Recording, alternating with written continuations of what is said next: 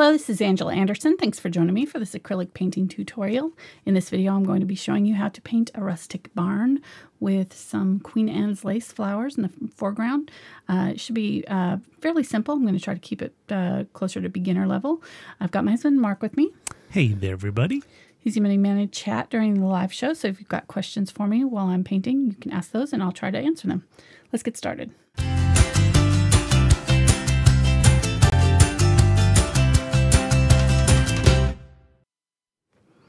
Okay, so this is my reference photos. Actually looking up photographs of Queen Anne's lace because I thought I'd like to kind of do some, kind of like a wildflower series. And then I found this photo with the barn and I fell in love. It's awesome. So had to do it. This is great for this time of year too. It's pretty kind of fall themed sort of feeling. So I'm going to set that aside there. It's kind of faded. Go ahead and pop up the colors there for me.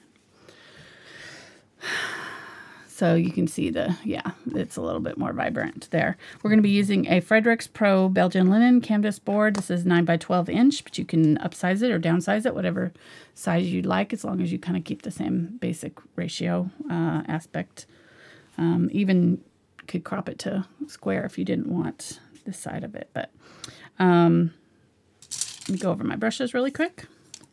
I've got a number 8 bright, a number 6 bright, and a number 2 bright in the Princeton 6100 series. Also have a number 1 round in case we need it for some little dots on our flowers. I've got a couple angle brushes just in case we need to get into some tight spots. This is a 1/4 inch and 3/8 inch VelvetTouch. I've also got another VelvetTouch brush that's a specialty. It's called a Willow's blender. It's basically a stiff bristled filbert made for doing foliage and things like that. I've also got my Deerfoot Stippler. This is the Princeton Select line, and my Bristle fan brush. 3/8 inch Deerfoot Stippler and 10/0 fan brush. So you don't have to have these exact brushes, but something similar will help you kind of get the same results as I'm going to be hopefully having here. And we'll probably be using a sea sponge for some of this background trees just to kind of make them go on a little bit faster. So all the materials are down and listed down in the description. If you'd like to look for those, I have on my Amazon store, and also the brushes at thebrushguys.com. And there's a code Angela Fine Art that you can use for 5% off. Let me go over my paint colors here. What am I talking about? Unbleached Titanium, Titanium White, Quinacridone Magenta, Cadmium Yellow Medium, Yellow Oxide, Phthalo Green Yellow Shade, Phthalo Blue Green Shade, Ultramarine Blue, Burnt Sienna, Burnt Umber, and Carbon Black. Added the Carbon Black at the end because I thought that this section in here is really, really dark, and just be easier to kind of get that super dark color. We'll probably tone it down with another color. And this Phthalo Blue, I'm not 100% sure I'm going to be using it, so just leave that off if you're painting along with me, and put it out if I use it. All right. You never know. This is the first time I'm painting this too, so it's always a surprise to me as well. All right, I'm going to start out with my large flat brush. Oh, and let me go over the drawing really quick with you. So I used a water-soluble graphite pencil. I would not use, I never use a regular graphite lead because just a regular graphite pencil will bleed through your paint, and you'll be able to see it underneath. So use a water-soluble watercolor pencil, chalk, pastel, anything that will kind of dissolve into your paint will work well. This one is one of my favorites because it kind of does a soft gray line. It's not too dark. All right, so we're going to kind of situate our barn a little bit to this side of center. So we're going to do 2 parallel lines, one longer one. This one is a little bit shorter. Right there. And then our horizon line was about 1/3 of the way down. So just kind of did kind of a wavy line. Kind of dips down and then goes back up a little bit. I'm not looking at the top of the flowers because if you look at the top of the flowers, you can see the barn through. So what I'm looking at is where do I not see the barn anymore? And that's where I'm going to put this horizon line, and actually it probably is a little bit lower than this. So we'll want to bring our barn all the way down to here, and then when we put our flowers on top, they're going to be almost to the roof of the barn. You know, they're closer to us, and they're looking a lot bigger because of that. And then another line over here, about 2 fingers width, and I just left a little space before the end of the canvas. So 3 parallel lines here, here, and here. And really, however wide you want to make your barn is up to you. So, and then this line here, you can go down. Let me think. I'm trying to think of how, well, I just kind of went a little bit off center to figure out where the top of my barn was. So it's a little bit more this side is showing than this side. And then I'm going to do a diagonal line here, down this way. I should have really thought about I just drew it. Didn't really think about all the perspective rules. I know there's a way you can find that center by, I think, crisscrossing here. But anyhow, I'm not going to do that right now because it doesn't seem like it's going to be right. So I just know that it was a little bit closer to center here, or closer to this side. There's a little bit more room on this side than this side because it's kind of angled away from us just a little bit. All right, and then you're going to do another diagonal line down this way.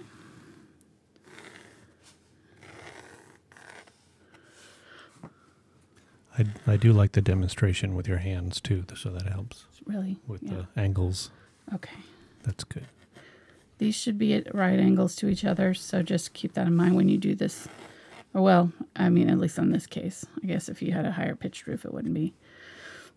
I'm not doing a very good job of teaching perspective today. You're not a very good geometry teacher. You're going to revoke your YouTube geometry lesson, teaching license. Okay. All right. Well, I really don't draw buildings that often. Just draw what I see. Don't really think about too much about the angles and geometry of it. Throw a line here, throw a line there. Exactly. These two are going to be parallel here and here. And then I did actually, though, I did measure out this because I wanted to make sure that I was getting the angle on the roof line right. So I found that the vanishing point on our roof was right off to here. So if you take your ruler and you go from the top of that mark, and really it's kind of right at the bottom of the window here. It's almost straight across from the bottom of this.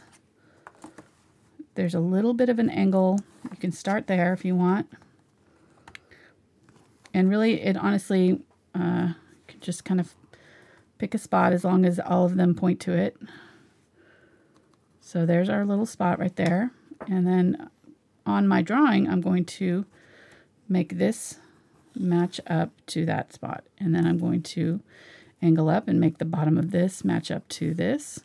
And then the top of the roof as well. It's going to come down this way. And so we're going to make our line that way. So if you do your, now on mine, my perspective is way off to the side here.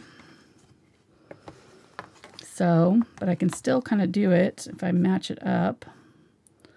It's pretty similar to my printout. So I'm going to go like that, then stay on that dot and come down like this and go like that.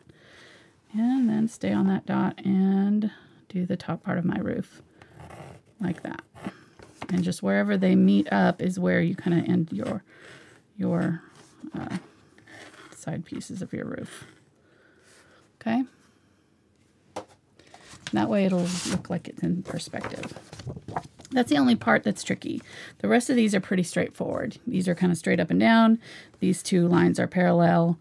And this line and this line, they should be kind of matching. And they should, this point here and this point here should also kind of match up in line to our vanishing point. So this one will be a little bit longer, and then this one will be a little bit higher.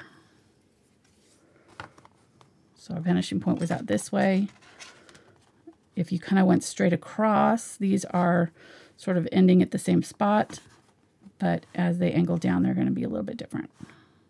I don't know. Okay, I'm going to stop talking because I don't think I'm making much sense there.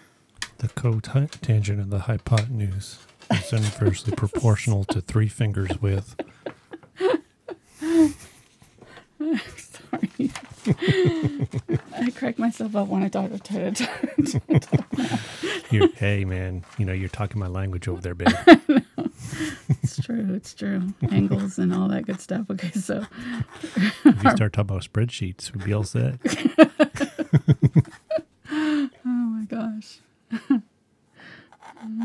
So we're going to make a big old rectangle right there and then smack dab in the middle. Oh my gosh. Okay, I'm done.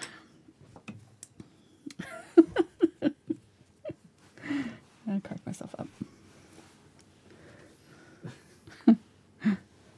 I'll have a traceable for this for you, so don't worry. All right. It does look better than a beach chair. What? It looks better than a beach chair. Yeah, the beach chair was a mess. There's a reason why I stick to flowers most of the time.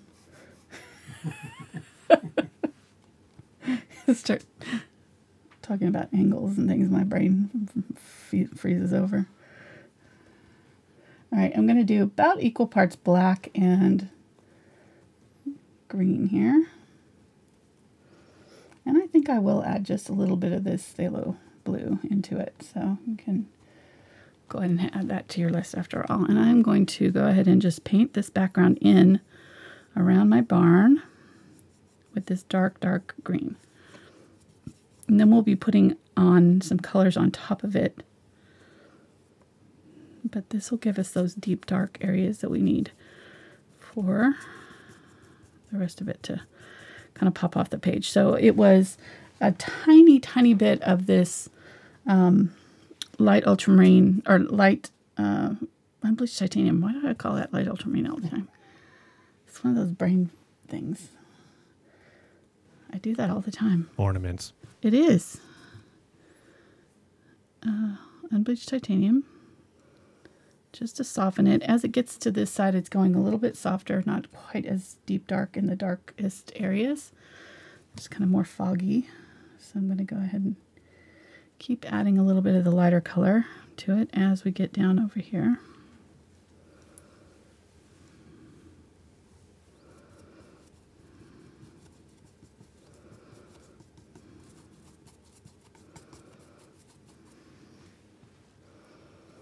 And then this is going to be really, really dark back in here.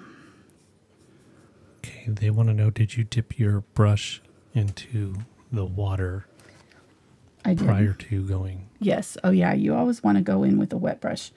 You don't... the only brush that I would paint dry is a stiff bristled brush, like a hog hair or the Deerfoot Stippler. But every, any of these soft bristle brushes, you always are going to add water to them. Just depends on how much water you add. But yes, you don't ever want to paint with a completely dry brush. It'll ruin your brush. And the water you need for the paint to flow off your brush. So it'll kind of just stick to your brush. It won't work properly. Especially these soft hair bristle ones. Okay, so a little bit softer, just a little. I'm going to go ahead and grab some of that dark and do a little bit of that down here low. Just right along that line. And then go really a little bit lighter, grab a little bit more of that blue.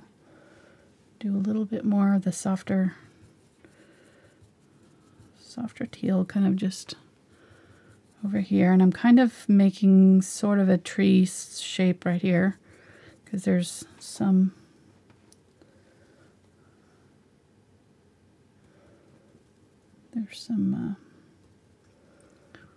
farther out trees here. Let me grab some white. It's just not going white. There we go.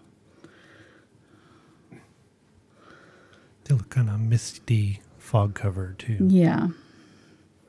So I'm just gonna I'm not gonna worry too much about this edge because what I'm gonna do is stipple back over that here in a minute. But am going to add a little bit of this lighter color here and there. There is a little bit of it peeking through my trees. And then he asked for a reminder on which brush you're using. This is the number 8 Bright. Did I not say that? I probably didn't say that. I was too worried about my lack of drawing.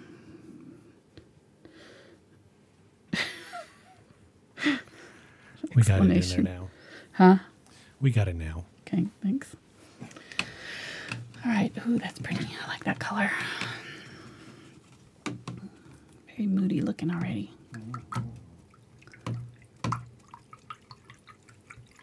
I'm waiting for the tank to drive out of that barn right now. Yeah. Let me see. Okay, so our grassy foreground is fairly light. There's not a huge amount of darkness happening, but I am going to use a little bit of burnt umber.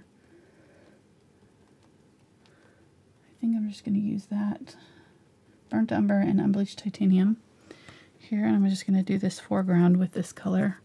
I am going to go a little bit lighter up towards the barn area, and then down closer to us, it gets a little bit darker. So, and you don't have to be real careful about this edge. Most of this is going to be obscured, so I'm just kind of feathering over the top of that so they sort of blend together a little bit. And then we'll be putting some grasses up tall there. All we're trying to do is just give our grass a little bit of undercolor so that when we put those lighter colors on top, they'll have a little bit of depth to them. Go too light all over, even though this is a very light grass, there is still going to be a little bit of richness of color underneath that we'll see. So I just want to go a little bit dark under here, just a couple shades darker than our grass is going to be. And then I'm going to get a little bit more water, a little bit more of that darker brown. Might even grab some of that green from up above here and just go down in here. Yeah, that's a good color. Down in here, there's some dark under the grasses down here. And I'm just kind of pulling up.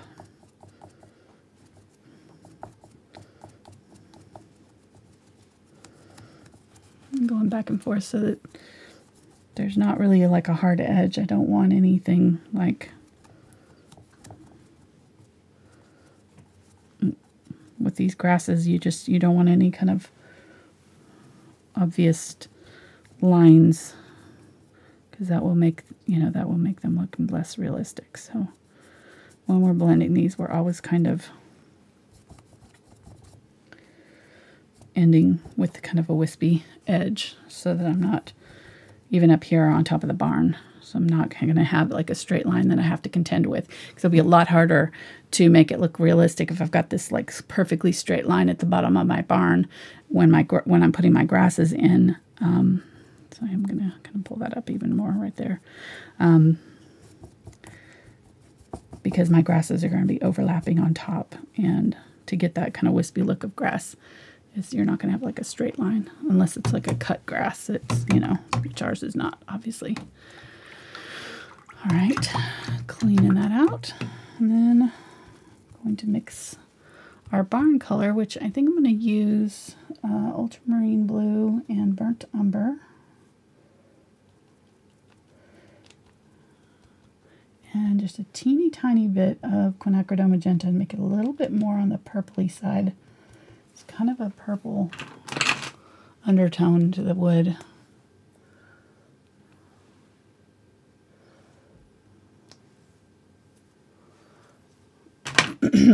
So that's kind of our basic gray, dark gray black color for our barn. Let me go a little bit more of that, a little bit more of this. I'm trying to mix a pretty good amount of it so that I don't have to mix it again. I can use it for my barn. There we go.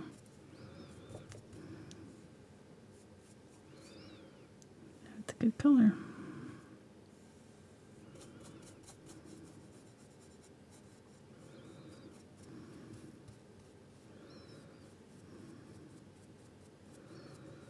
here again, and when I get down to that bottom edge, I'm just going to kind of wisp my paint color down over that brown so that there's kind of a soft edge there.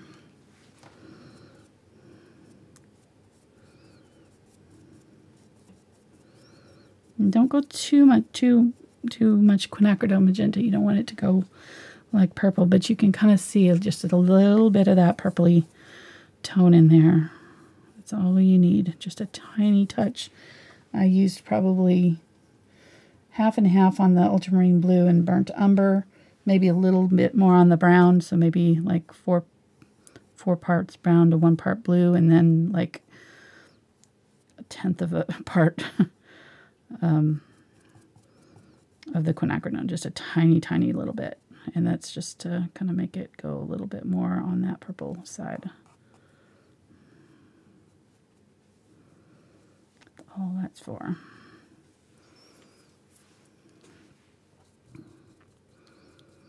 And I'm not filling in this middle because I'm going to go ahead and use a black and mix it with this color to go in that center part, just to make it even darker, because this is actually pretty dark in the eaves and things here. This barn. And the shadows.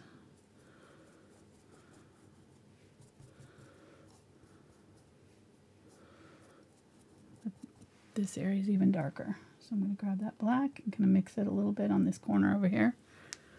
And we're going to fill that in with black. It should be just dark enough for you to be able to see it. We haven't put in our light color on top of our wood here, so if you want to, you can leave that for lighter if it's going to be hard for you to see it.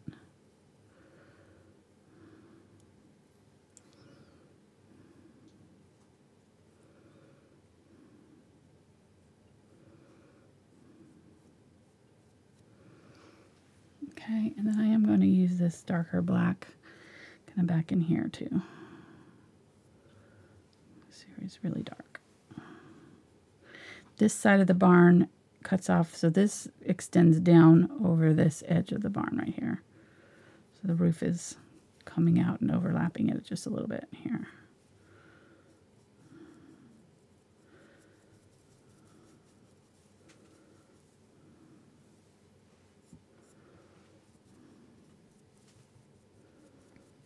So how you doing there, babe?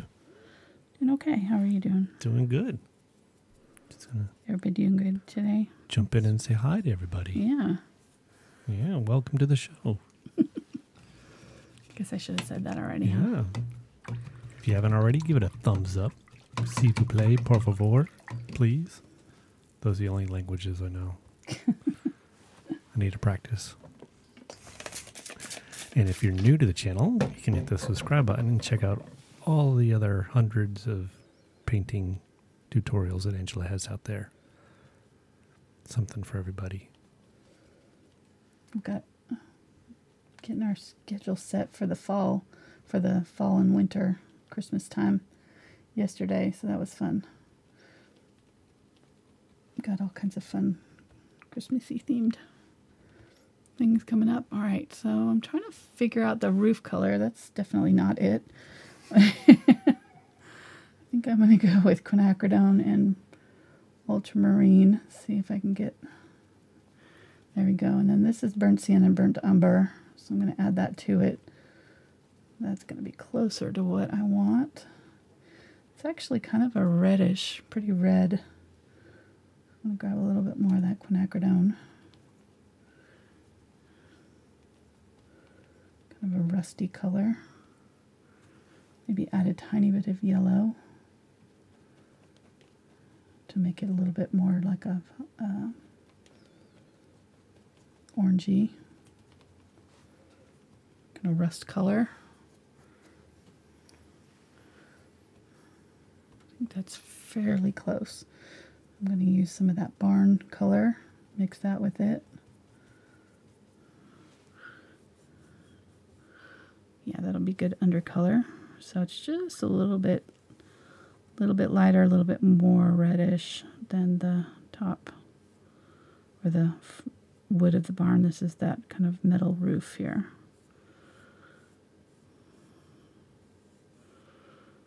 And we will be adding more detail, but we're always going a little bit darker than we need to so that our highlights will have something to play against when we put those in. And I am kind of brushing this on in the direction of that roof so that there's some sort of streaks in it. All right, we're very, very dark. But this is where we want to be at this point, so we're doing good.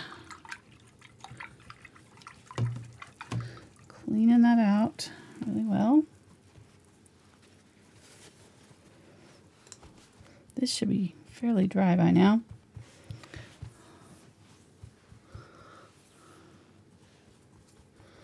I'm going to grab some white and just a tiny bit of phthalo blue. A little bit of that green that was in that background up here. So a little bit more blue. I'm going to go back up in here and just do a little bit more of this lighter color on this corner.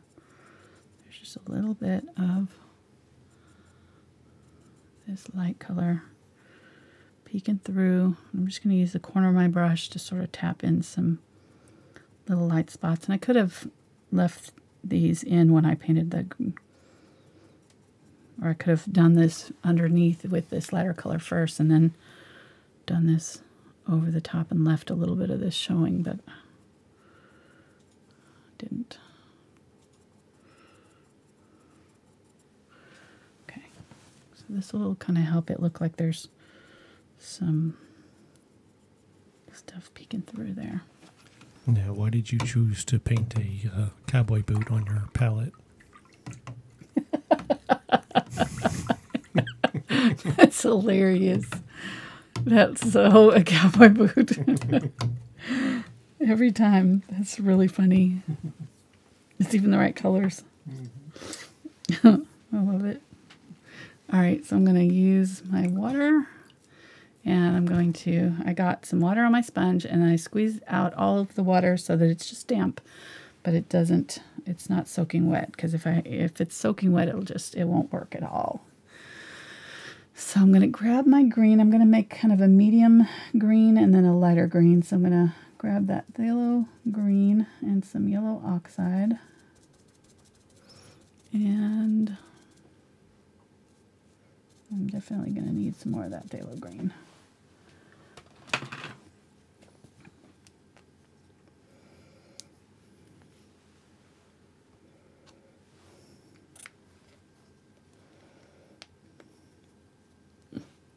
Now I can't stop looking at that boot. It's like so mesmerizing. I am going to keep it wet so that I don't lose any of that paint color. I could use my scraper too and try to scrape that color into a little bit smaller area. If it's a smaller area, it won't dry as fast as if it's thinned out like that. Ooh, that's a pro tip right there. Yeah, let's do that with this color too.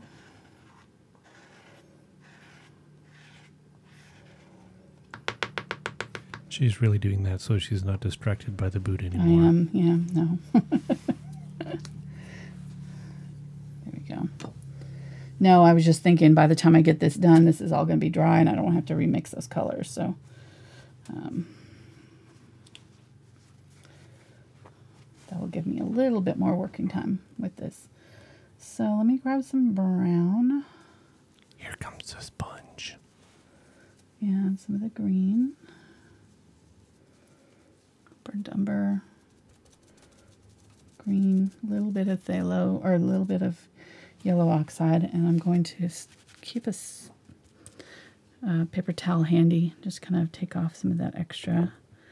And first I'm just going to kind of lay in some of this color here.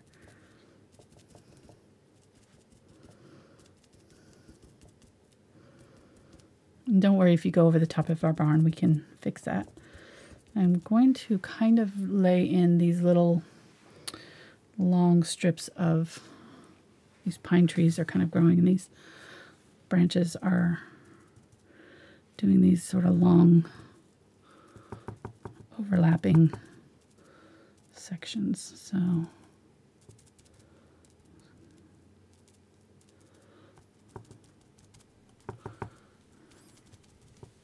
I zoomed in a little bit so they can see the details a little more. okay, yeah, it's just like the light is hitting it just right. It's shining on it. It's hard for me to see it. Oops, it's lifting off. That was starting to dry right there, so I touched it. It was lifting the paint off. I may have you dry this for me, hun. Well, I guess I will. Let me see. Let me see how it does over here, but I feel like when I'm touching it on the, I'm going to grab that background color here and just, there we go. Sort of go over. There we go. And I'm going to use this on this edge and just sort of define this edge of this tree that's coming out into our lighter area. Oh, I was off camera there, and just zoom out a little bit maybe.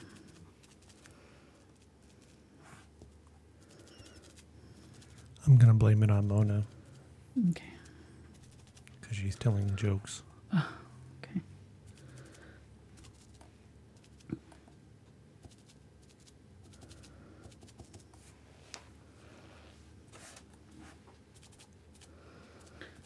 All right, and then I'm going to use, grab a little bit of black. I'm just going to make some tree limbs down in here with this, the edge of my number 8. There's just a few little tree things that we're seeing through the greenery there. And then I'm going to add some of the lighter brown from our grass, and I'm just going to put that on a couple of these ones that are in the front here. Whoop.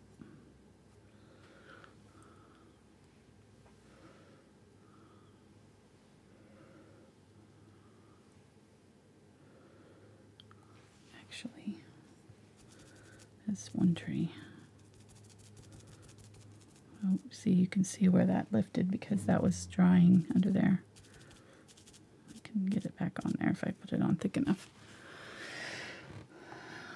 Okay, let's do that again. I'm just going to do one kind of bigger one right there. There we go.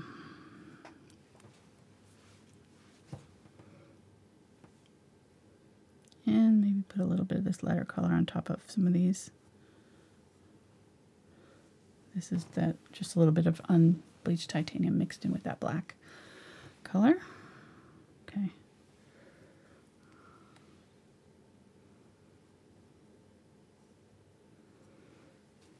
Okay, there we go. Now, grab a little bit more yellow. Mix that in, so it's just kind of on one edge of my sponge here, and I'm just going to lightly tap it into this area up here. Just kind of bring out a little bit of highlight on some of these areas. Right there. And then I'm going to go over the top of these tree limbs so that it kind of obscures them a little bit. Down low.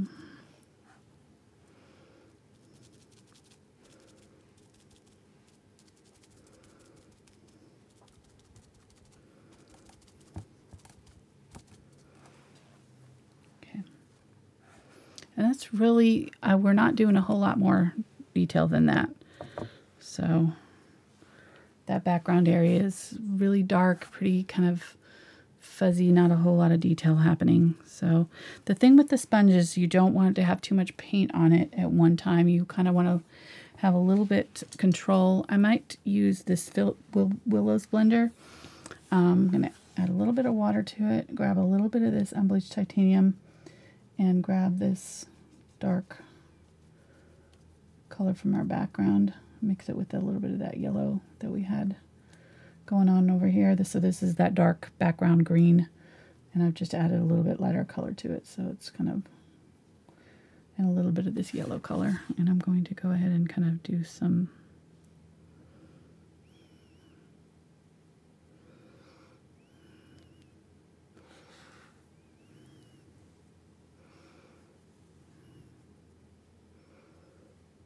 overlapping. This tree is sort of in front of all of them, so you can grab some of that yellow if I need to and go right up to that roof, which it's completely covered now by the green, which is fine. We'll put it back in. I thought about doing the background first, but then I just thought I didn't want to have to draw the barn in during the show. Just wanted to have it ready to go ahead of time, so I could take my time with it.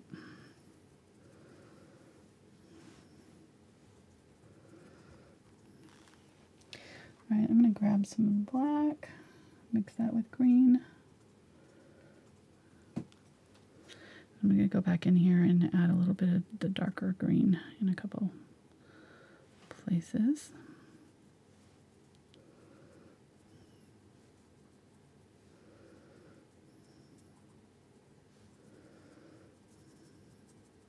And what I'm looking for is just making sure that I don't have any white spots on my canvas left, you know, visible. I want to have all of it covered. Grabbing some of that yellow oxide.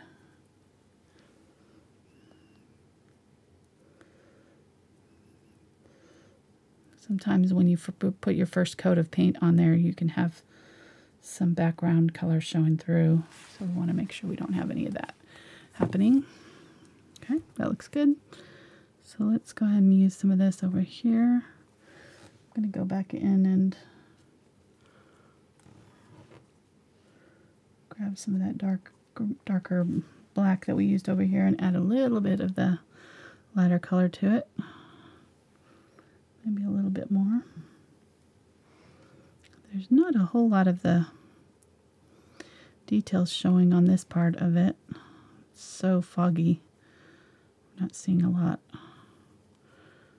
This brush kind of gives me a little bit more control. I can kind of be a little bit more deliberate about where my branches are going and things. The sponge is a little bit less precise.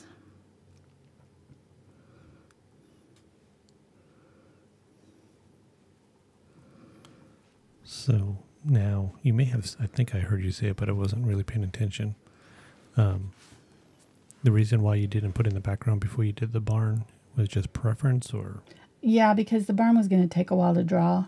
Like if I was having to draw it, you know, having it pre-drawn made it easier for me to just do my angles and have it done. But it would have taken longer. It would have slowed me down. So I just wanted it. It's faster this way, just to have it. Even though I'm having to paint over it, it's faster in the long run because I don't have to stop and really think about drawing it correctly. It was already pre-done for me.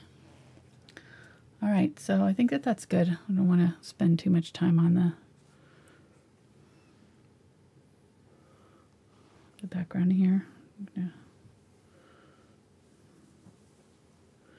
grab some yellow here, just do some of that. I want to make sure that I'm leaving just a little bit of those tree trunks showing, but I am kind of going over the top of them in a couple places so that they sort of disappear into the background for me. And I lost all my light blue sky, so I'm going to go ahead and put a little bit of that back in a couple places.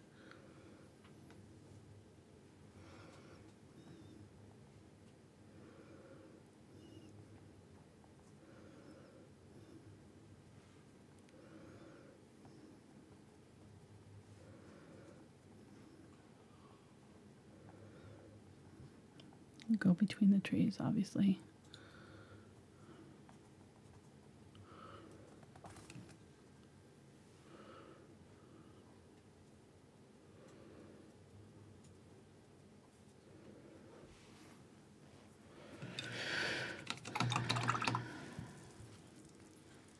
What's the matter?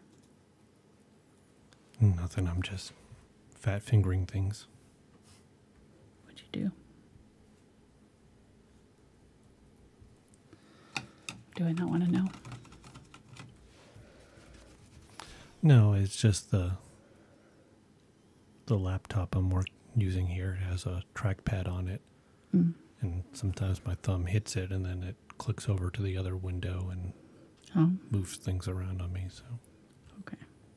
Didn't have to do with the show. No. Okay. The show is still going on, no problems. Nice. Okay, just softening up those edges where I put in that white so that it's not, they don't look like added on. They're kind of part of the scenery back there.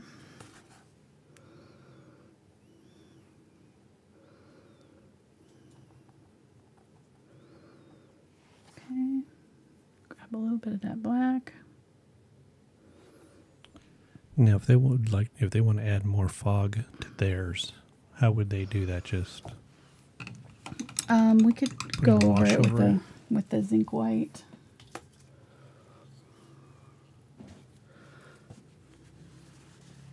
I'll have to let it dry completely so we can show that toward the end. But yeah, I'll show that later. Remind me. All right, so I think we're good. This should all be dry now. I'm going to go ahead and clean that brush out and set it aside.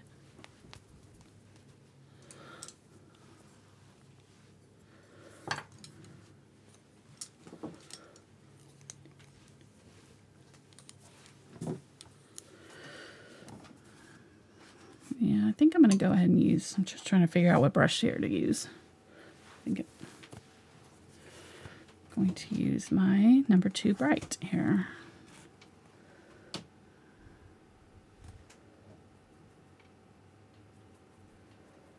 Grab some of that gray from the first coat here.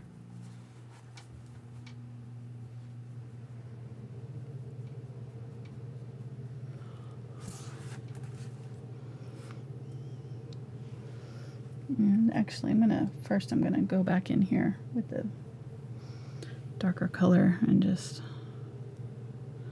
touch back in where my borders are. Make sure that I've got those defined.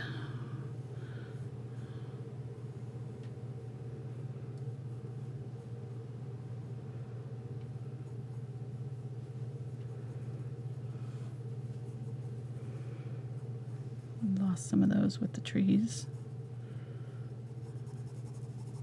And also make sure that I don't have any white spots showing, so just kind of go over any of those spots where I'm seeing any white. Grabbing that roof color here, and this goes up.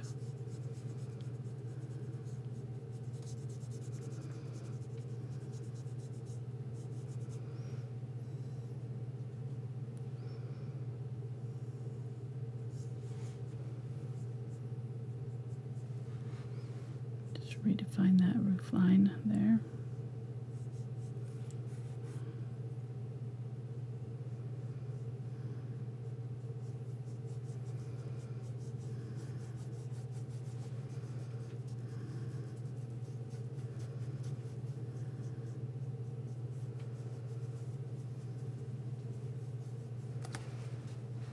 Okay, there we go. Now I'm going to grab some unbleached titanium. Mix that with my barn background color.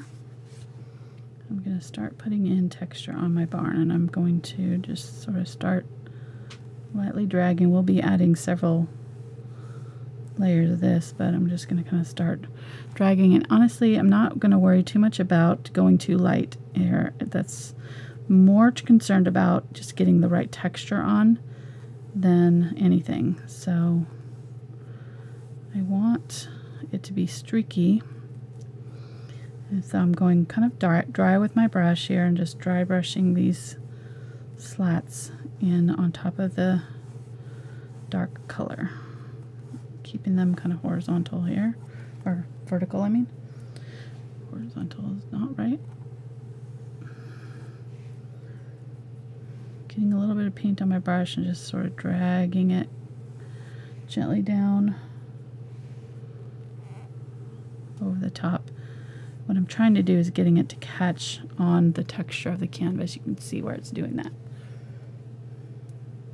So this is sort of a dark, or like a darker version. We're going to keep on adding more and more light colors to this. And then we're going to go over the whole thing with a wash of dark again at the end to darken up in here where it's going to be shadowed. So don't go right up to the top with this. Right up into your dark areas with this lighter color. It's okay. We will fix it.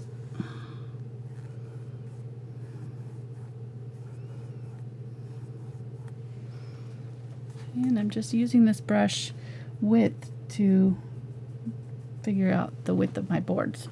These are, it looks like on our board, or our barn, there's some that are wider than others, so you really don't have to worry too much about having these perfect.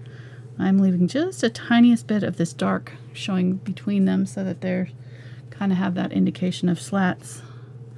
But if you get them too close and you cover that up, we can always add that back in later. So, like I said, I'm really just mostly concerned about getting some of this texture on it.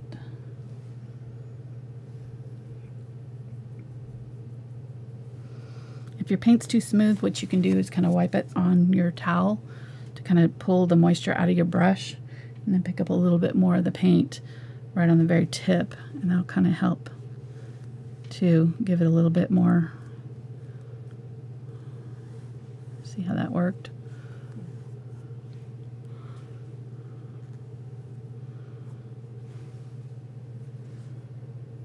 Okay, so I'm going to keep on adding more of this unbleached titanium. I actually think I'm going to grab some white because it's kind of a bluish, so kind of a not as warm as the unbleached titanium. White will kind of make it a more blue highlight instead of the warm yellow highlight that the unbleached titanium gives us. There we go, some of this. And if you want it to kind of break up, you can kind of lift your brush in a couple of places or sort of tap it as you're doing it. Not too obvious though. I don't want it to look weird.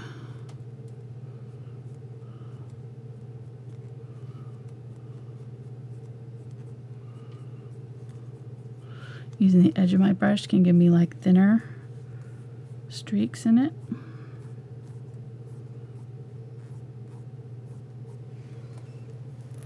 We're getting there, getting closer. The bottom edges are lighter. It gets darker at the top, so we can kind of go a little bit brighter at the bottom here.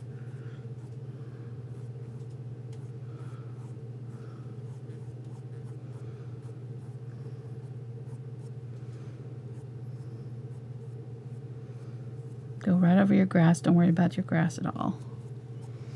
And then in our darkest shadow area, I'm going to go ahead and grab that.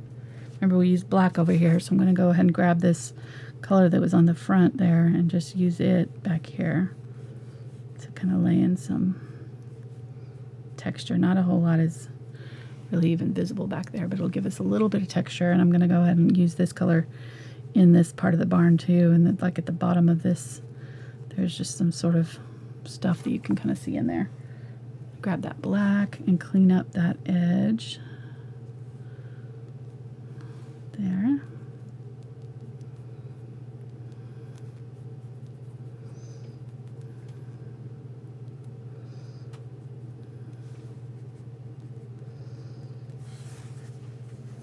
So you can kind of see that there's maybe something happening in there, but you can't really tell what it is. Then if you want to have this area back in here that's sort of broken out boards, we can do that too. We can sort of pick a slat and just sort of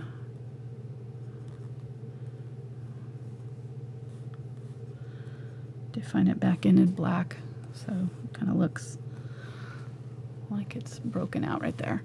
Okay, and then I'm going to use this black and sort of go between and add some streaks upward.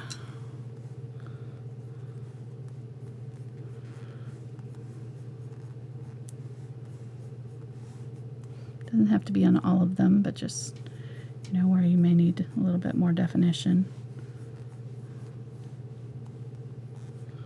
Like maybe the board's got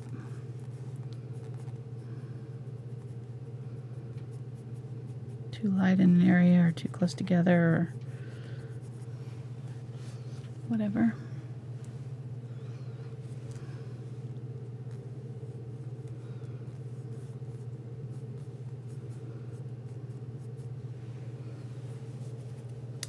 It's fun. Dry brushing is one of those things that looks a little bit harder than it is. It really is quite easy if you have a light touch with it, you have your brush loaded the right way, it's pretty easy. Just mainly make sure that your brush is not too wet. I haven't added water to it. That will give us that dragged texture that we're looking for here. And you could even use your palette knife if you wanted it even more texture, like if you wanted a thicker texture, wanted it.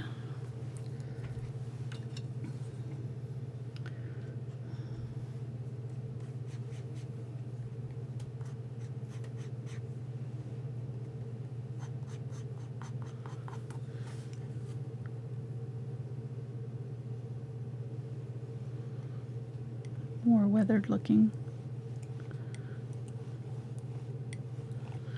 You can kind of see that difference. I don't know if you can tell the difference there. I'm being really light with it.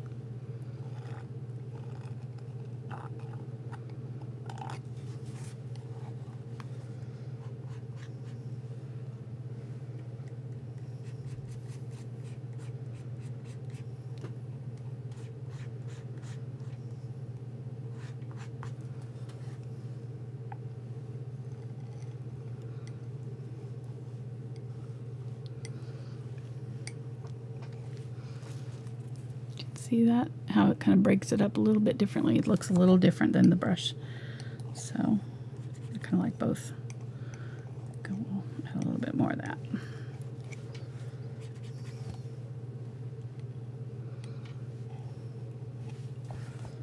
Okay. This canvas is not super textured, so it's not as easy to get this effect. But if you're using a board that's, or a, you know, canvas that's got a lot of texture in it, this will really be obvious. It'll come out really easy. Okay, so I've loaded up some of that darker color. Now I'm going to just use a corner of my brush to add in some knots in my wood. You're using the number 2 bright? Mm-hmm. Just using the edge of it. And if I see any areas where I want more of that dark there, but I'm just you can kind of see them.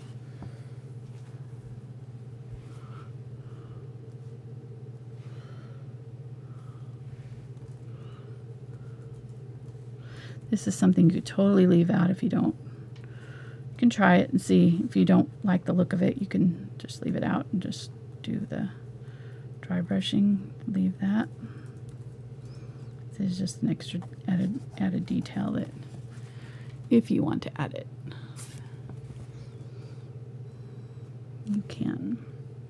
It's your painting. Hopefully you'll kind of do your own twist on it. You can make it a color. You don't have to do this gray color. You could make it a red barn if you wanted to, or whatever you wanted to do with yours. So.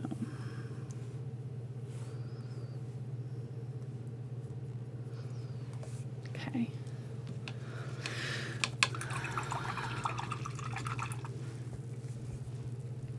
A little bit more of that light color, white. Cleaned out my brush so it's not got a little bit dark in there. I'm going to tone down the white with a little bit of the gray color that we've been using, but then I'm going to take all that moisture out of my brush. I'm just pressing it against the paper towel and then pick up a little bit more of that paint. And I'm going to do one more layer of really bright highlights on some of these boards.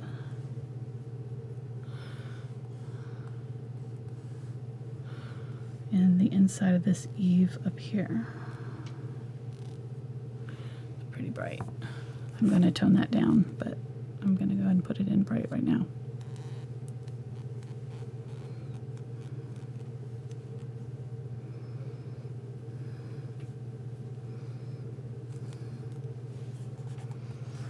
Okay, and then do the edge of this part of the roof too. Just using that edge of my brush and skimming it along there so it's catching the canvas. What you looking for, hon?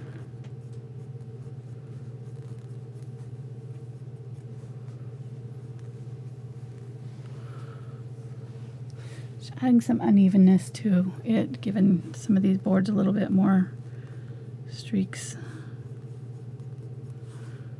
This is where I can kind of really define some of these boards if I want to.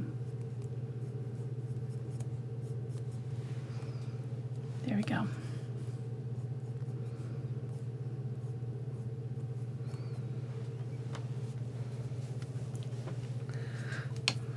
I think I'm pretty happy with that. There is some yellow on these that I'm seeing down here, so I'm going to go ahead and grab some of my yellow oxide with my white. Again, wipe my brush off and just use that on some of these that are down right here. I think I'm going to add a little bit of this gray color just so that it matches, sort of.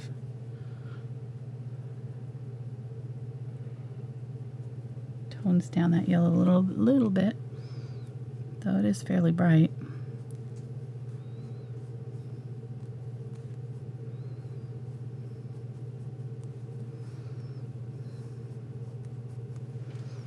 There we go. A little bit of yellow.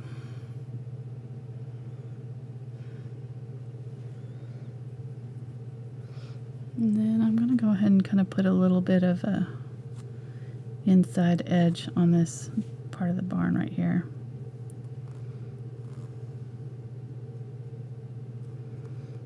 We're seeing the inside of that barn door.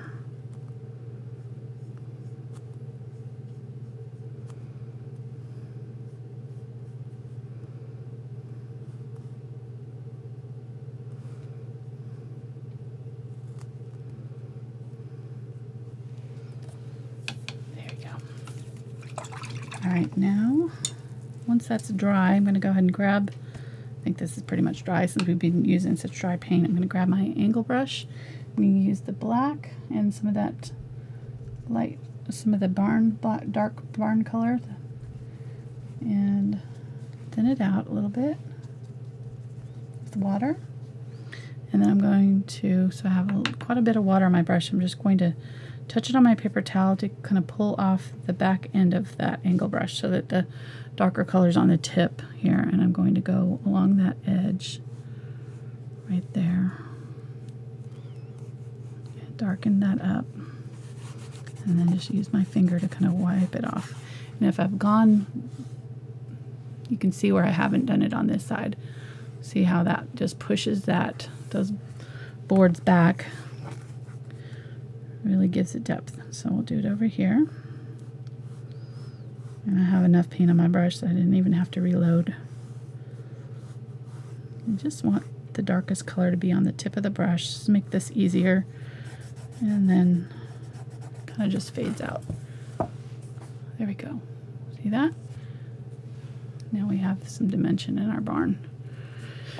And then I'm going to use this color. I'm going to get some more of that darker color, and I'm just going to go along this outside edge of the barn roof and kind of tone down just a little bit of this. Just kind of wipe over the top of that white edge because it was a little bit bright. There. There's sort of a peak right here that kind of comes out.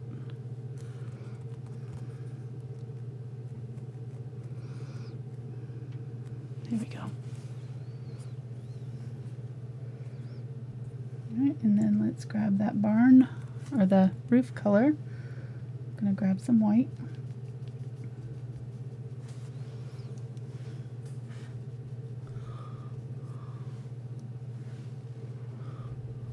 I'm gonna add a little bit of this yellow oxide to it.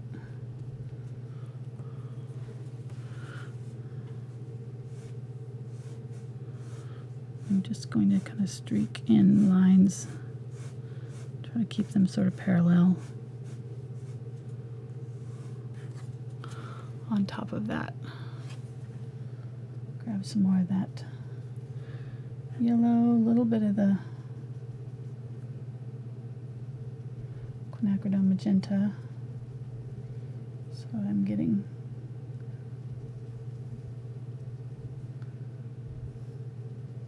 kind of a more rusty, orangey red color here.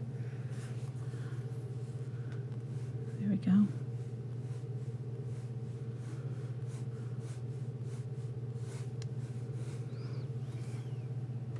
See that? The top.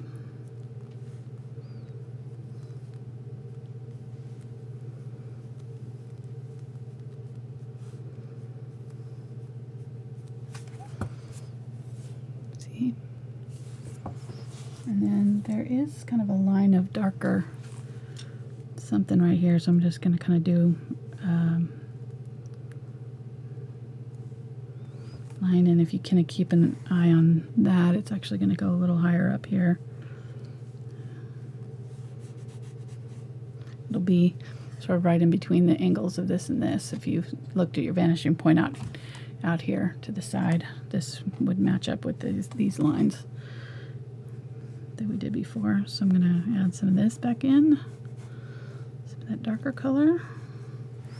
And I'm going to grab some Ultramarine Blue and some white and mix that with the purple that we've got going on in our brush. I'm not cleaning out my brush. I'm just picking up a little bit of blue. And there's some blue highlights on here too.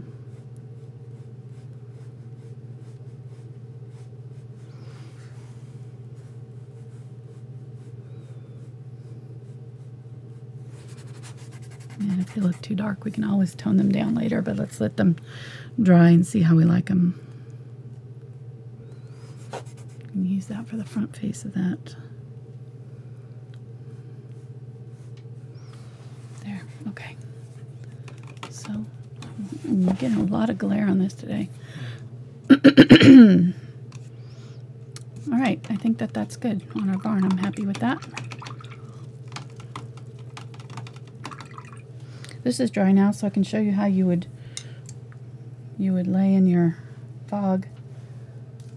So I'm going to use Zinc White and grab my Deerfoot Stippler, which I didn't end up using in my trees after all. And I am going to wet it down and thin out this Zinc White. The Zinc White is transparent, so it'll do fog a little bit easier. Zoom out, honey.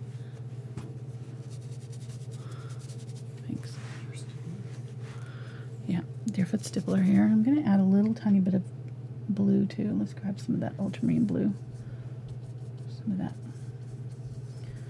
color there. So it's a little bit of watered down Zinc White, a little bit of Ultramarine Blue, and I've got my Deerfoot Stippler. I'm taking most of the moisture out. I wanted the paint wet, but not the brush, so I'm taking the paint wet down is just to thin it out. So I just wanted the paint thinned out, but the brush will work better if it's drier. So I'm going to try to take that out, and I'm just going to scrub lightly, kind of in a circular motion.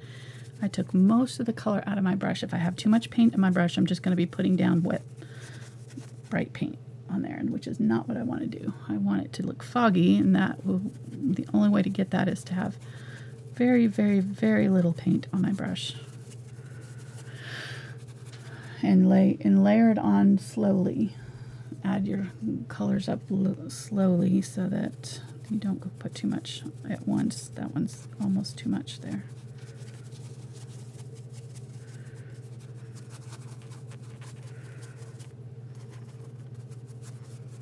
Okay, so, and you can see how I could keep, keep going and do it more fog in some areas.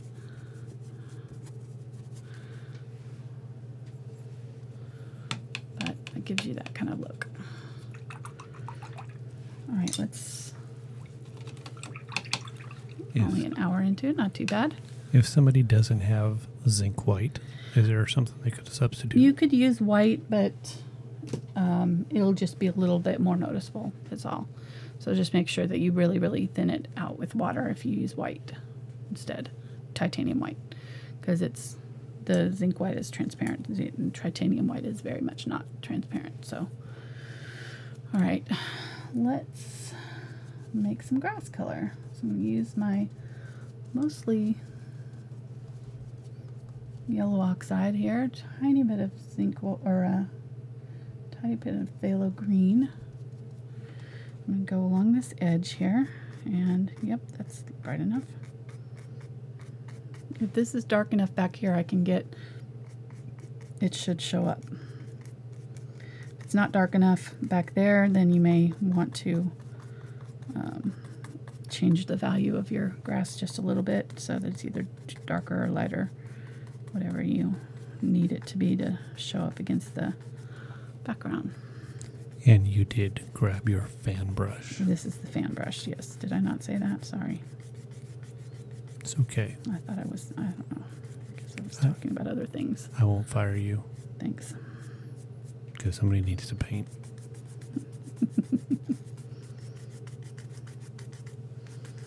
Okay, just using it kind of back and forth here. Not a lot of water in my paint, keeping it kind of dry. Oops, get too much there. I can just take my paper towel and sort of wipe it off. Try again.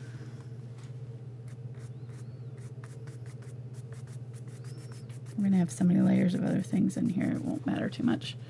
So I'm going to go ahead and put a little bit of this green in some areas here. That's happening when I'm pressing down a little too hard with the fan brush, so I just need to keep my, and if you turn it sideways, you can kind of keep it from doing that too. So if I kind of turn my brush sideways, I can keep it from having these kind of big blob areas that I don't want. That's from me getting impatient and just pressing a little too hard on my fan brush. I find that the more stiff bristled fan brushes work better for me. I like them better than the kind of floppier or like regular bristle fan brushes, like a soft bristle fan brushes. So, but that's personal preference. If you were using a bristle fan brush, you would definitely want to add water to your, not bristle. If you were using a soft fan brush, if you don't have a stiff bristle fan brush, you will want to add water to your paint for it to flow off onto the canvas. All right, so I'm going to clean that out and grab some of the unbleached titanium. And see what color I'm seeing in there. Let's see what this looks like on here. This may be, yeah, it's a little bit bright. Let's go ahead and use a little bit of that yellow oxide to tone it down a little bit.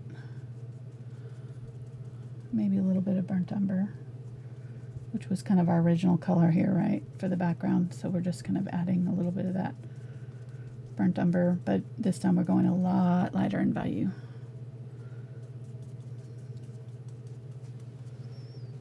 I'm wiping most of that off there. There we go. So I'm starting from the farthest back and I'm working my way forward. That way these new layers are going to overlap the old ones. And I'll push those back, make them look like they're farther away.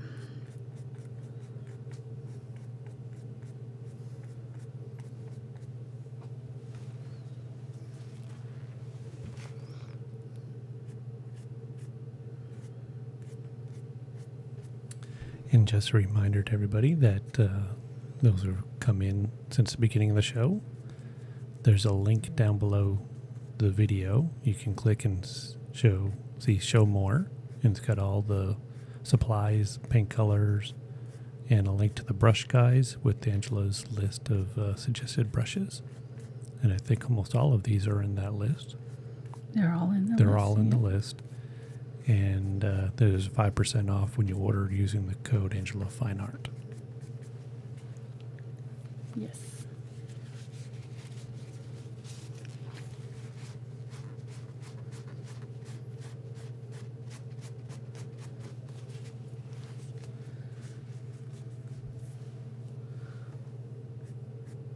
Some of these I'm wanting to kind of do, like not all of them straight up and down, so I'm kind of curving some of them so that they have a little bit more natural look to them as well.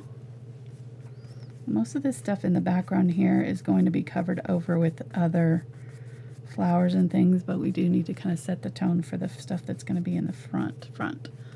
So we're just kind of slowly working our layers in so we get some depth when we put our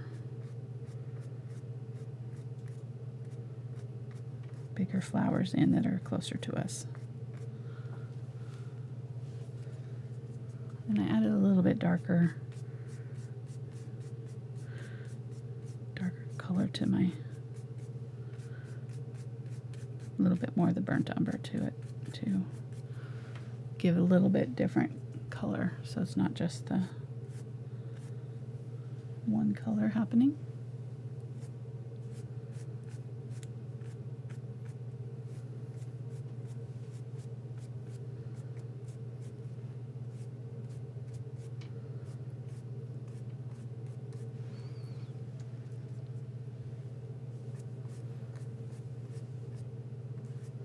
As I get closer to the bottom, I'm making these strokes a little bit longer. So the ones up here farther away are a little bit shorter, and then the middle ones are a little bit longer, and then these ones down from the bottom are actually going to be quite long.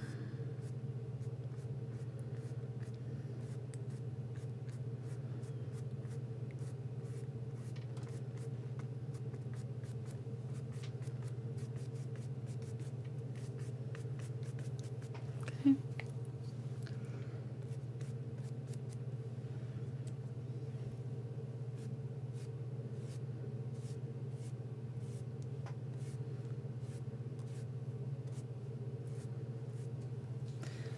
That's all I'm going to do for those. I'm going to clean that out. I'm going to grab my, let's see, what brush do I want to use? Let's use the 1/4 inch angle brush here. I'm going to grab some of that green, some water, some of the Unbleached Titanium to make it a little bit lighter color. I'm going to go ahead and use it. No, that's too thick. Press that a little bit flatter, so I get thinner lines here. There we go.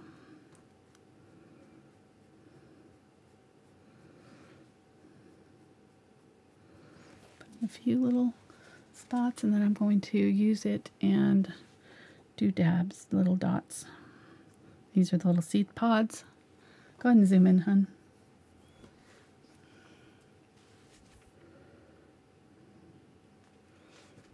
These are really tiny way back here, so I'm just doing little teeny tiny taps with my brush to get these little dots happening. If you can't see them, you can add a little bit of white. Make that color more obvious against the dark of the barn.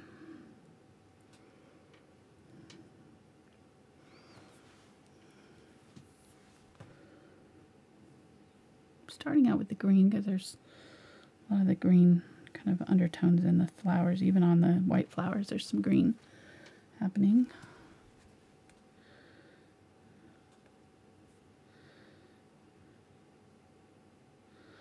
Teeny tiny taps. The tinier flowers will make this barn look farther away here. And then I'm going to put a few kind of medium-sized taps sort of in the middle here. Bringing this closer together, closer to us.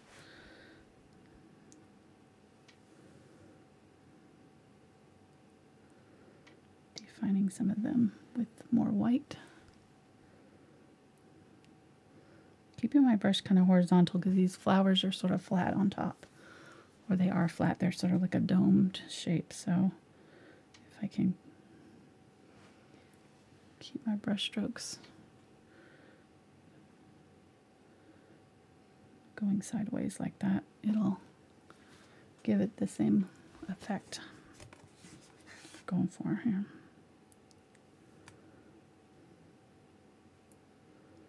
Now I'm just putting some white in amongst our green. Just a few. These don't have to be, don't want to overpower it. But you can see how having the sort of dark green, middle green, and light green with the white here really helps give it a good effect. Let's go ahead and just keep on going here. Just keep on, grab some green, do some green back in here.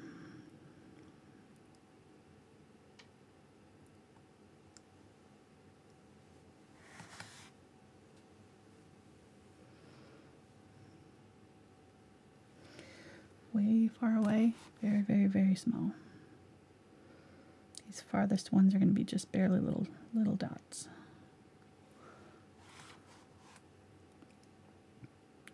That's what's going to give us our perspective. And then making them a little bit bigger and a little bit bigger as they get closer to us.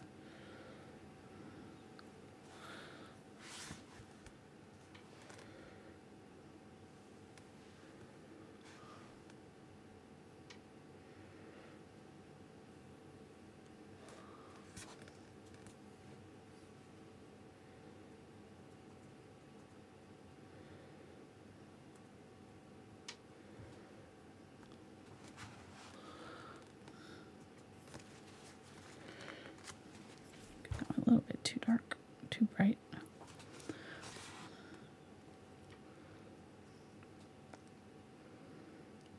So I'm trying to look through my flowers and see what I'm seeing far away so that I'm getting perspective on this. Because I am seeing some smaller ones, you know, down here close, but there's some that are even closer to us, and we're not even seeing the bottom of these. These ones that are huge like this are right in front of us, and so that's why they look so large. These ones are a little bit farther back, so we're seeing more of them, and they're not quite as big.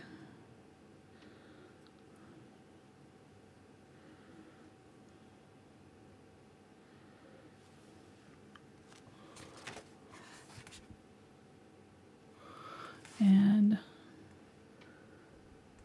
these little ones come all the way up to like here, so I'm gonna do some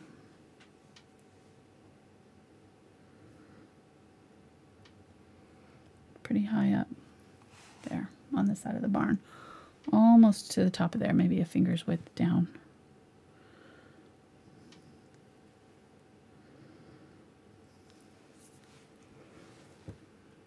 Grabbing some of that white.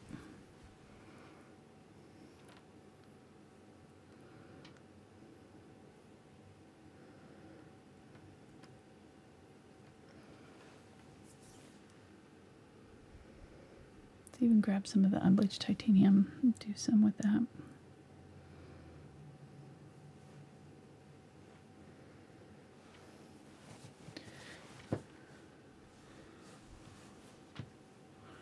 And as we get closer, we're seeing more of the individual flowers, and they're kind of clusters, so I'm not going to do like a straight dab. I'm going to kind of tap in so that I'm seeing sort of this cluster shape happening. If that makes sense.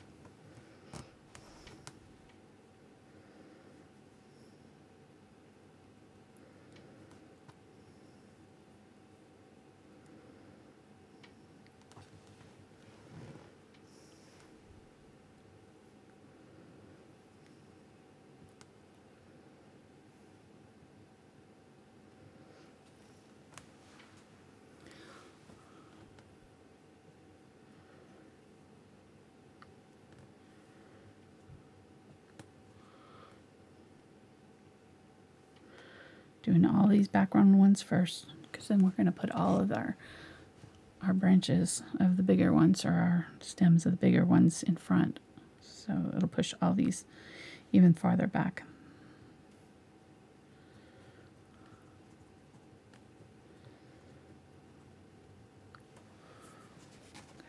Go ahead and put some of these down in here. Grab some of that green.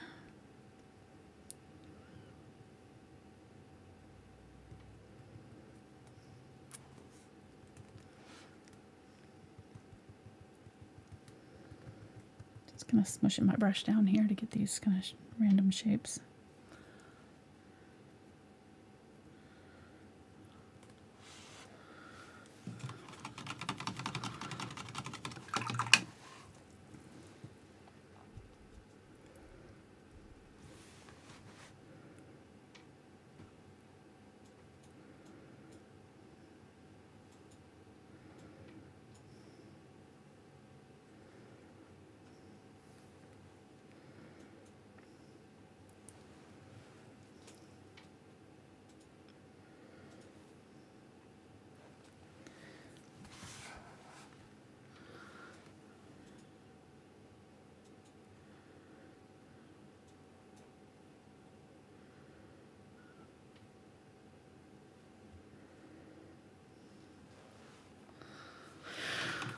Alright, bring that out really well.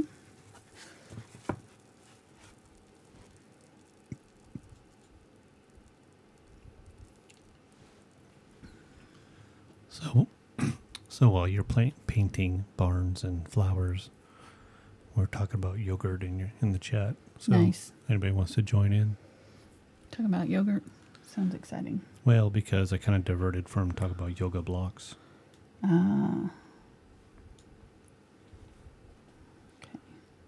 And said I prefer yogurt To yoga. to yoga.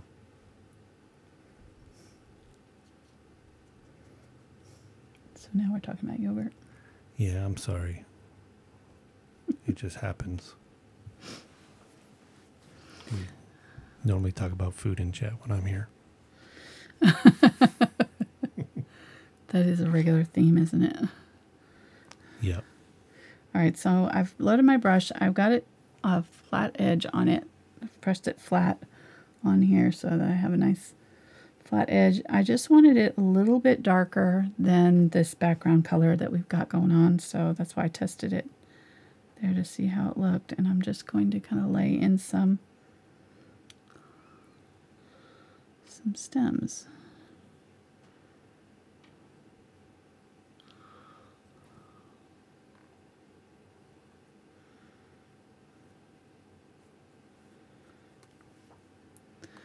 And I can just kind of run them up from the back here, from the bottom of the canvas.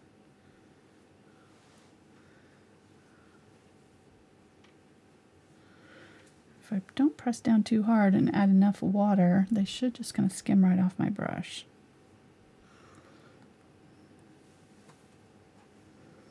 But I want some of them to crisscross. And I find that it's easier just to do these fast. If you think too much about it, they kind of come out wobbly. So just kind of don't think too much about it. Just put them on there. Grabbing a little bit more of the darker color here. Maybe grab a little bit of brown to add to it. There's a lot of yellow in this green. There we go.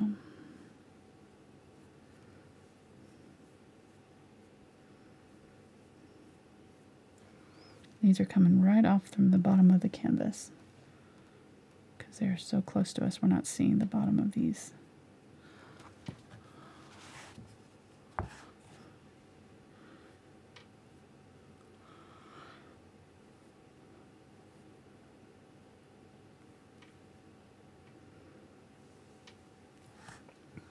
All right, then I'm going to use the tip and just draw in our little shapes. Most of these are kind of unopened. So they're just this kind of cupped bowl shape happening. And I definitely need it darker, so I'm going to go ahead and grab some burnt umber to add to that. There we go.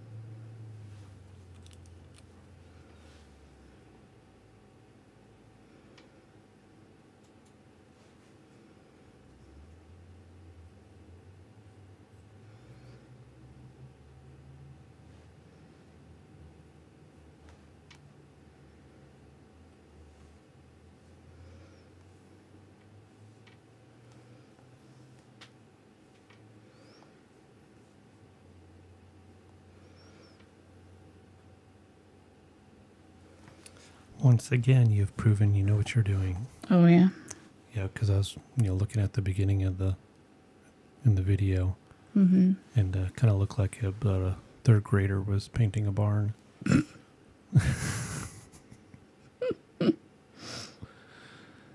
But okay, now it's a little bit better. And sorry, Looking a little bit better. No insult to third graders. I'm sorry. No, exactly.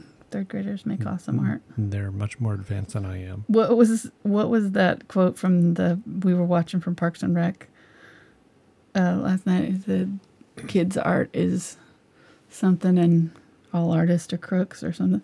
Yeah, That's awesome. They drew a dog. Yeah, the kids. Yeah. Kids' art is crap, and all artists are crooks. It's awesome.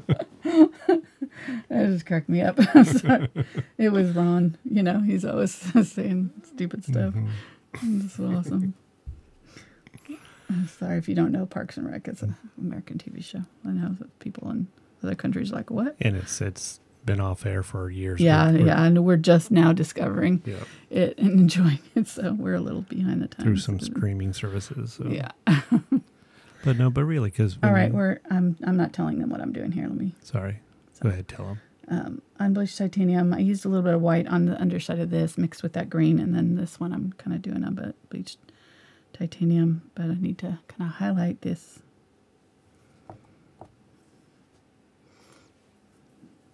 bulb here, or whatever it is, on the tips. So I'm just going to go back in here and kind of add some... I've added that green now, and now I'm going back in and lightening up the tips. I'm going to add some kind of streaks down into that green with this color.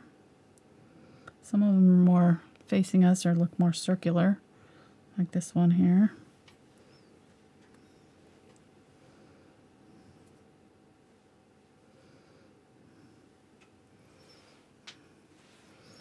They're going to look kind of weird. These are sort of a hard flower to do because they don't really have a good, obvious shape. They're sort of don't look like a flower at all, really, in this form.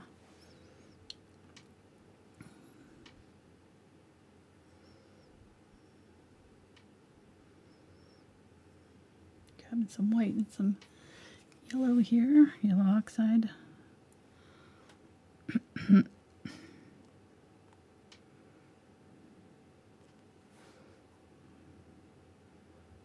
of picking all the tops of these that we've put in. And just tapping in little. Actually, I think I'm going to use my round brush now because I think I can get some better detail on these. So I'm going to switch to that and grab some of this white, a little bit of the yellow. It's got the green in it. So it's just a lighter version of what we did for the stems, sort of.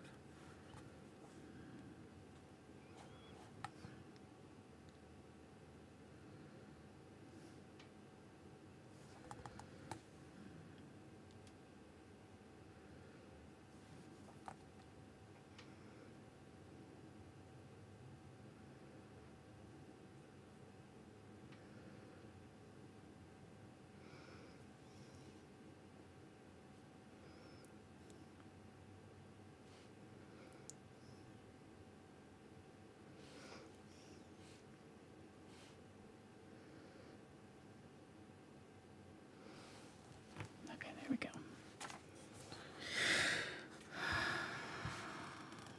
Right, let's use some of this color to do the underside of some of the flowers that are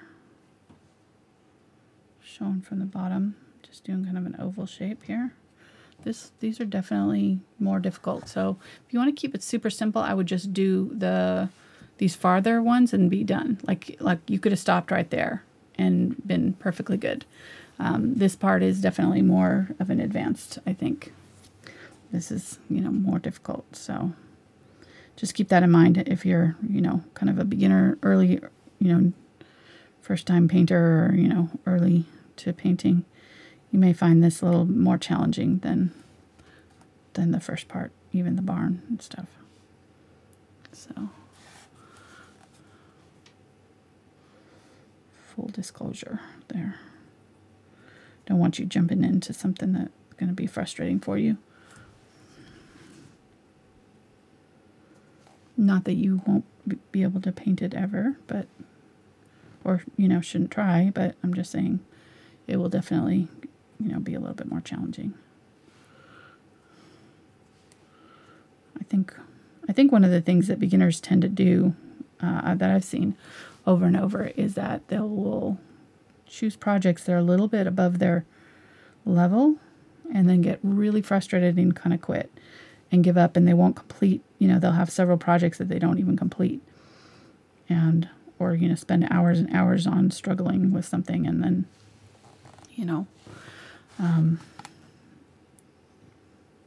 so I would say pick projects that are right at the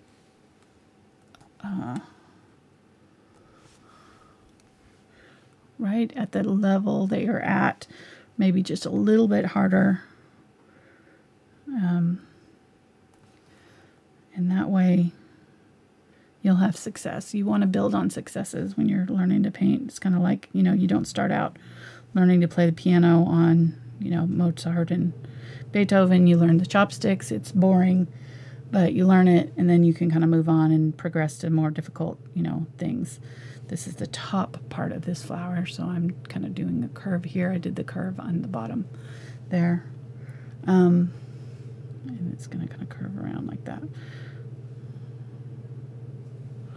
So that's just one thing I would recommend, is just picking projects, even if they don't really appeal to you completely, and you really want to paint your, a portrait of your Aunt Mildred. I would not do that first off. I would not be like, that would not be the first thing that I tried. It was a portrait or something like that. That's really, difficult. I would stick to some easier subjects first and do those, get confident, build up some techniques, build up some experience, and then I'm going to do this one just a little bit smaller. It's huge, but I'm just going to kind of make it a little bit smaller. It's going to be big, but maybe not as big as it's in the picture. That makes sense? I don't know. I don't want to discourage people from, Other than the point that Mildred was my grandmother. Sorry. Carol was my aunt. So Okay. it kind of didn't make sense there for a Why moment. would anybody want to paint your grandmother, though? That's what I'm just... I'm just saying, you said my Aunt Mildred, Okay. and you kind of threw me for a loop there. I was following you, like, wait a minute.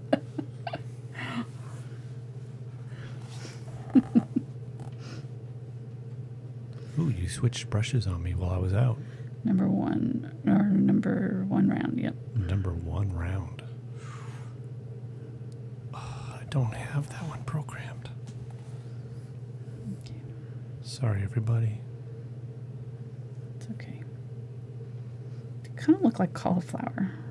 They kind of have that kind of shape a little bit. This is white, but it's definitely kind of toned down a little bit. It's got some green in it. So I'm not going pure white. We'll put some pure white on top, but we want to go with kind of a more muted color first. And I'm leaving lots of the background showing through. So I'm tapping these in, but I'm not putting them in solid. They're kind of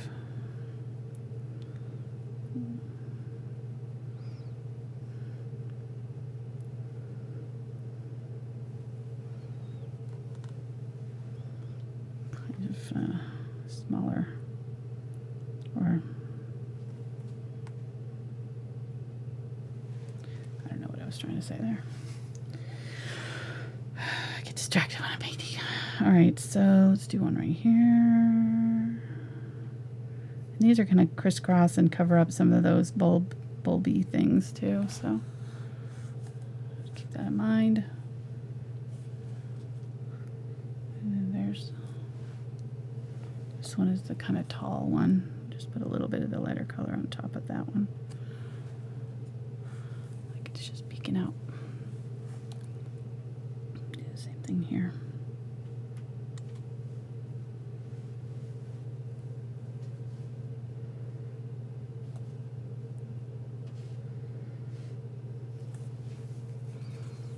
Okay, let's do some over here on this side. That is looking pretty cool. Yeah, and that looking That is looking fun. really cool. Really fun. They're a fun flower. I just like the shape of them. They're really unusual. We get them here in Arkansas, which is nice. Grab some white. I've got the angle brush back now, and I'm going to use the white and just do really bright highlights on some of these little dabs. Really bright white.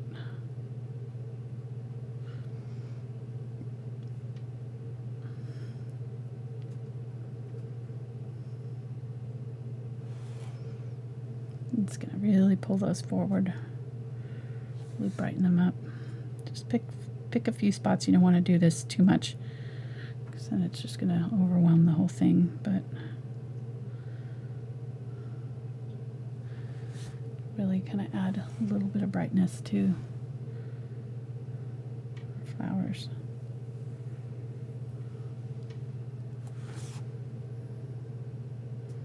Definitely kind of more on the top edges where the sunlight's catching it.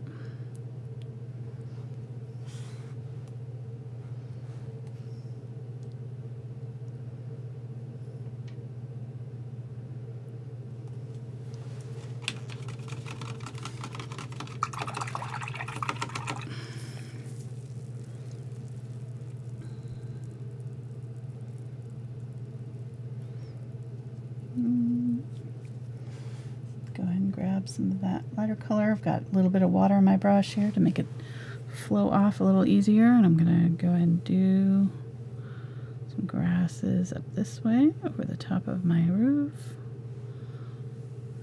all the way up to it. In front here, they're kind of just poking in this way, sort of at an angle.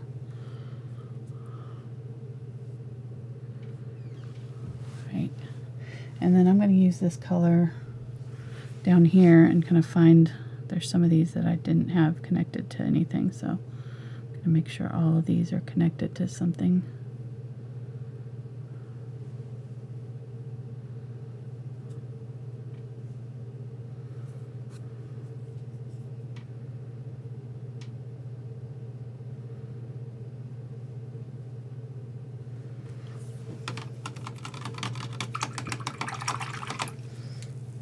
I'm going to use some of that Unbleached Titanium, a little bit of burnt umber, some water, and I'm going to define some of the grasses down low here. I really think I need a smaller brush.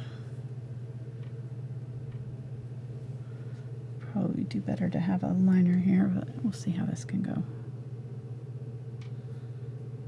Try to keep it thin.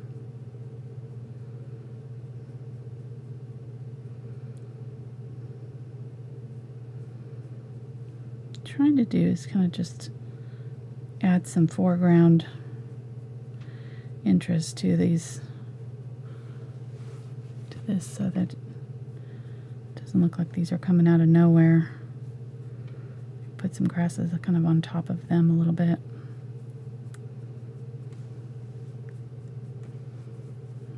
There's going to be these lighter colored grasses kind of mixed in with them. Grabbed some white.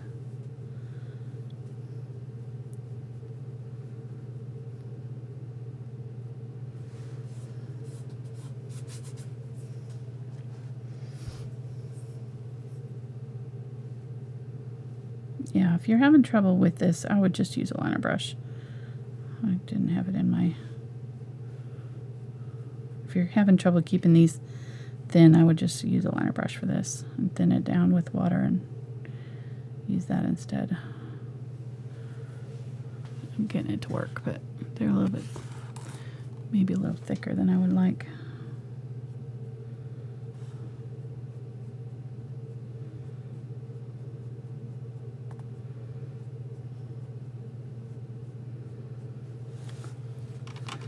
Okay. Now I'm going to use the darker green again.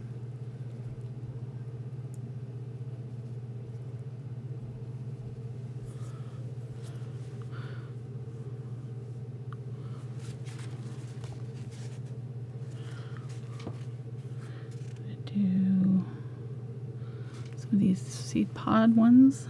There's not as many seed pods on this side, so that's good, but I am going to kind of add some of the darker. I don't know why that's doing that. I'm going to add some of the darker seed pods with these dark green. Just a few taps in here.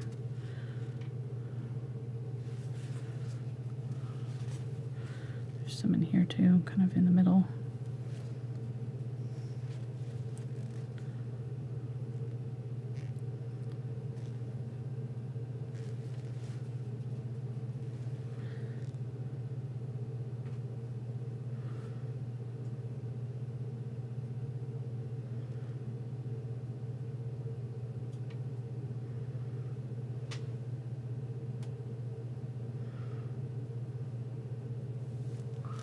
Darkening up some of that. See how that adds contrast there? You have to have the dark to, for the light to kind of pop out. Maybe that's a metaphor for life, huh? You have some dark to make you appreciate the light times.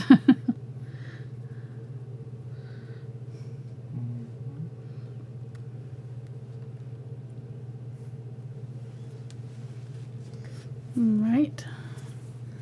Grab some of the white, mix that with the green. Use that on here to do the back side of our underside of our flower here, because this part is the underside of it. There. Let's do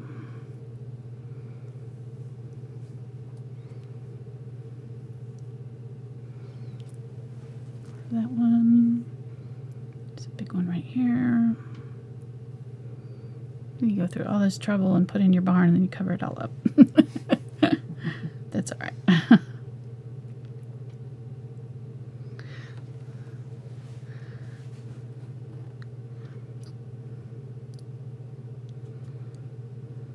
So this is where you can make a mistake on your barn. You should put a big old flower in front of it. You're done.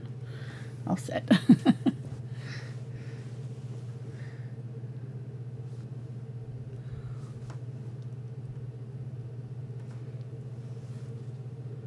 I'm going to put in some of these darker green dabs back in here. Just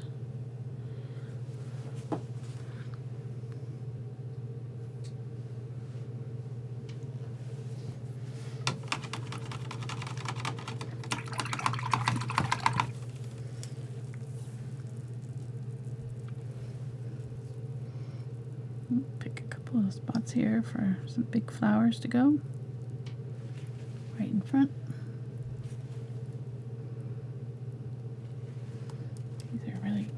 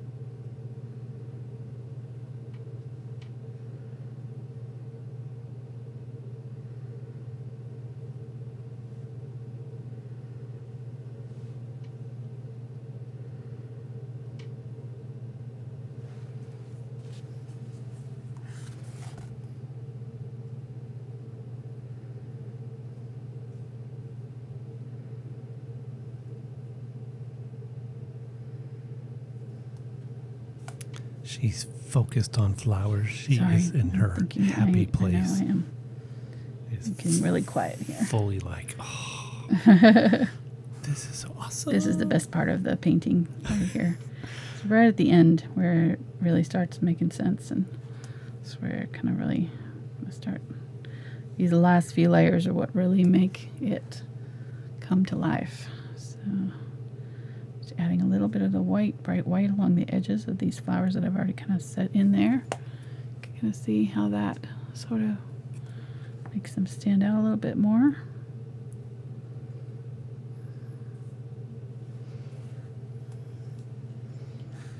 I'm gonna kind of elongate some of these, really emphasize that flatness.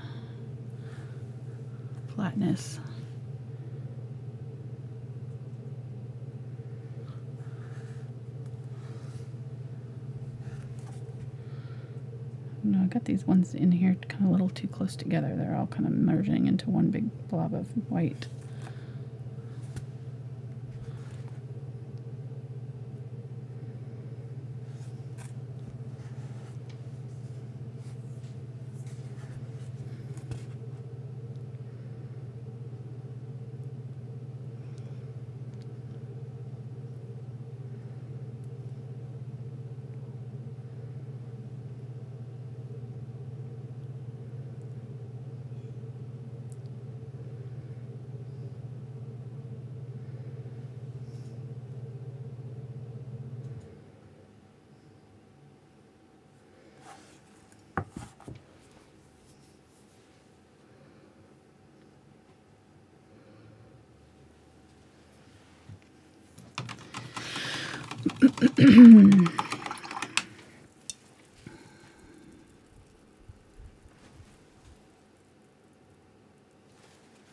Go back through here and add some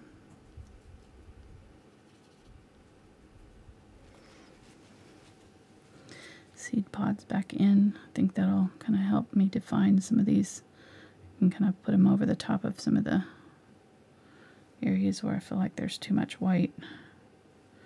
You may not need to do this, but I'm just going to try to define it a little bit better there. And then grab some white with my green. Kind of go over some of these stems here.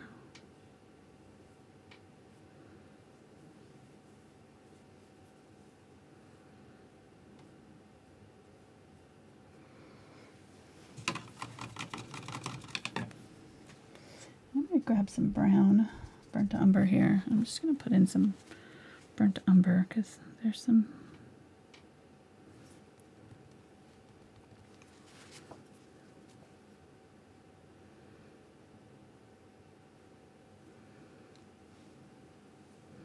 I feel like I need some deeper, like darker parts in this little area right in here. It'll help kind of pull that lighter colors forward a little bit. So I'm not trying to keep them kind of in between, just kind of tucking them in here and there. So I'm just kind of adding little dark spots, maybe a little dot here and there, so that it's not. Spencer must have just scored some game.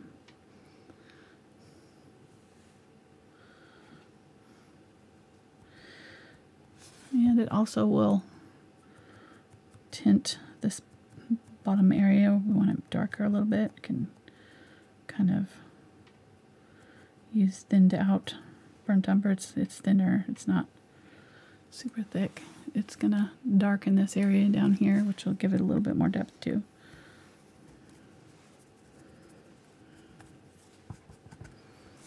There we go. Okay, I think, was there something else I needed to do? No, I did the mist. That was the thing I was trying to remember. Let me do one more layer of just really bright white and we will be done, I think.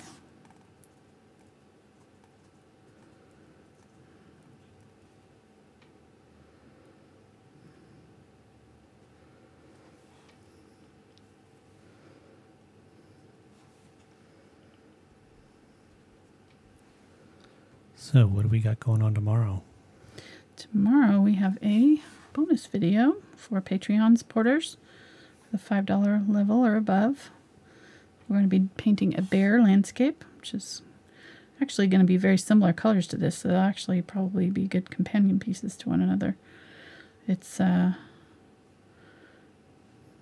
to be a mountain, bear, in kind of silhouette, so it's not going to be, I think, not too difficult. I try to keep it, but it's, if you want more information, you can go to patreon.com/AngelFineArt. Boom. Sign up, and then you'll see the link there. We're actually changing the link because somebody shared it, so that's a big no-no. So we're going to take two, and I'm just like, I don't really know why people just feel like they need to do that, but that's okay. So when you go to that patreon.com/AngelFineArt, there's different levels you can sign up for. Yep. There's a $1 level where you get access to the traceables and all the traceables going back to February 2017 for as many downloads as you want. So it's not just one, it's as many as you'd like. And then, as she said, the $5 level gives you the traceables plus access to the bonus video. And not just tomorrow's bonus video, but the past bonus videos also. Yes, lots of the different ones we've done. And then the $10 level gives you all of that plus access to a special Facebook group where there's additional painting and challenges. We do a weekly live chat where you can talk to me and ask questions while we paint something together. But not while you're driving. No. Yeah. All right, I'm going to call that good. Oh, fun. Hope you guys enjoyed it. Oh, Mark's got super chats. All right. Let me sign it while you're talking. Go up and ring about in my a bell. fingers level. Whoops. See if I can find a spot that's not wet. Okay, we had, once again, hundreds and hundreds of awesome chats and 2 super chats. First one was from Darlene, and she says, as always, a stunning painting. Thank you, Angela, for the painting, and thank you, Mark, for the information as we go along. So thank you so much, Darlene, for the support. Thank you, Darlene. And then we have one from Carol, and she says, thanks, Angela and Mark. Loving this painting. Appreciate all you both do for us. So thank you, Carol. That's awesome. Thank you, Carol, very much. Yes, and I get to turn on the disco lights. Mark's happy about that. Oh, yeah. All right, guys. Thanks so much. If you want to join us tomorrow, you can sign up on Patreon and do that. We'll be posting a link tomorrow just before the show. And then we'll be back on Tuesday with a spooky owl for that Halloween. owl looks It'll be really cool. Pretty awesome. Yeah, it'll be fun. And then next week, we're going to be doing a girl in some sunflowers for our Saturday video. So lots of fun projects coming up, and I'm going to have a whole lot of new projects probably scheduled for probably next week. I'm going to try to get the new schedule up for the rest of the month and part of November. So lots of fun stuff. We're going to start on Christmas pretty soon. So probably about halfway through November, we'll start on Christmas stuff. But we got some sheep coming up. We got, I don't know, got all kinds of fun stuff. So yeah, you got a lot of great ideas coming along. Got a lot of really fun ones. So all right, guys, we'll see you next time. Thanks for joining us today. Bye.